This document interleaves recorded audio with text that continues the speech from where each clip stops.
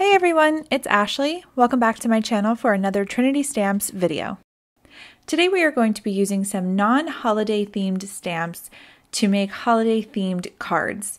I also have some tips and tricks in here to really drive home the holiday feel of a card when using some non-holiday themed stamps. So we're going to be using the Succulent Banner stamp set. So it's got this really beautiful banner image with all the succulents and cactus, and it's got some really great sentiments as well, and some that fit right in the banner. I'm going to be using this buffalo plaid piece of patterned paper on a piece of tone tan cardstock, and this is the first tip that I have that will really drive home that holiday feel, is to use some holiday themed patterned paper. I know a lot of times I tend to forget about pattern paper on my cards. I really like to make my own backgrounds, but sometimes for things especially like this, it's really great to pull them in every now and then. So I'm going to be using my Mini Misty, and this is for a few reasons. One, this stamp is very large, so I don't know that I have very many acrylic blocks that will fit it, but also I'm going to be double stamping my stamp, and I'll do that in a little bit, and I'll show you why. But the first thing I'm going to do is ink up my stamp with Memento Tuxedo Black ink, because I will be doing some Copic coloring. And Memento ink is Copic safe or alcohol marker safe, meaning that the alcohol in the ink for the marker won't make the ink that you've stamped it with run. So now I'm going to apply even pressure all around the stamp, all of the little nooks and crannies. There are quite a bit of lines in the stamp, so I want to make sure that I get a really nice clean image and impression, and I do. Notice how I am not removing the stamp from the Misty. This is very important because we will be stamping again later on in the video. So I am going to speed this up in just a minute, and I will be putting the Copic marker colors in the description if you are interested. But basically I choose 3 colors for each cactus or bloom or leaf that I am choosing or coloring, and that is for a shade tone or a shadow tone, a mid-tone, and then my lightest or highlight tone.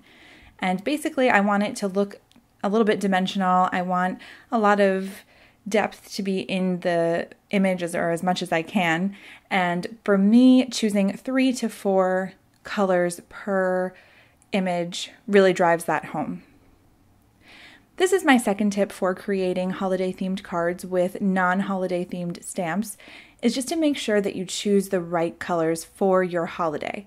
So I'm thinking Thanksgiving or Christmas for this card, so I'm going to be choosing some really deep tones. So I've chosen a pretty dark green as my shade color for the cactus.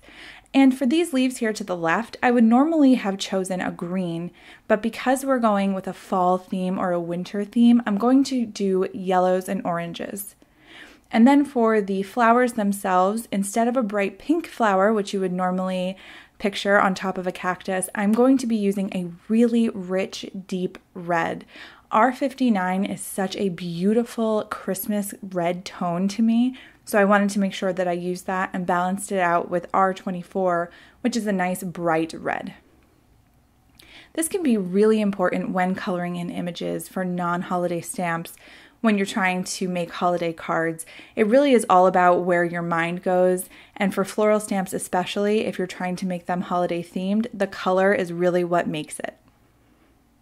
So I'm going to go ahead and slow you down here for just a moment because I'm going to be coloring in my banner now, and I'm using the colors E33, E21, and E00.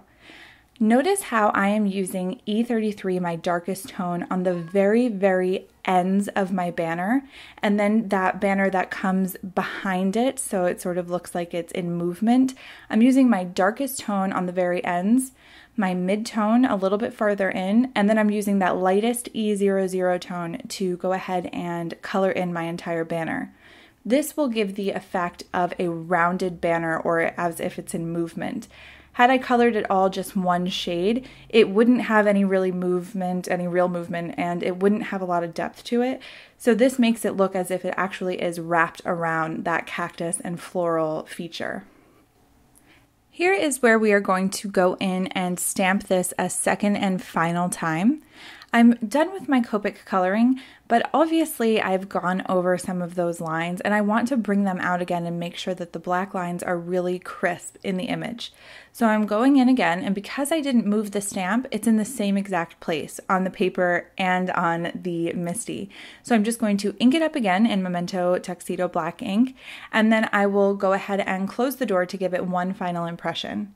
It comes out really beautifully, and I love the way that it just makes the entire image look crisp and clean, and it almost makes it look like it came like that when you stamp it again. If you wanted to make them even darker, you could stamp it a second or third time, but I think the restamping just one time is plenty for me. I'm going to be using this thankful word, and the word fits right into that banner, and I love that. So I'm going to go ahead and put that on my acrylic block, and I'm going to ink this up in VersaFine Onyx Black ink. That's my favorite ink to use for sentiments, usually because I like to stamp my sentiment with a block. That way I can just have a good feel of where I'd like it, especially on a banner like this, and you want it to be done the first time. You can't really restamp a sentiment, or if you've tried, you know that's very hard. And so I just want to make sure that I get that nice first impression, and that's why I use VersaFine Onyx Black. So I've gone ahead and die cut it out, and now I'm putting some foam tape on the back of my cactus image that I've die cut, and I'm going to place it right in the center of my buffalo plaid pattern paper. I get it where I want it, but if you don't push it down, you can move it slightly. Just make sure that you don't press it down or put any pressure on the foam tape until you're ready. I'm going to adhere this to my A2 size card base with a toned tan card base. And I'm going to use some glue to do that, just so I can make sure that I get it nice and even in the center. And that's it. I've added some of these twinkle star sequins that I love, and I think that they remind me of holiday stars, sort of. So I really like that. All of the products I have used today are in the description. I hope that you have enjoyed the video. Thank you so much for joining me, and I will see you again very soon. Thanks so much. Bye.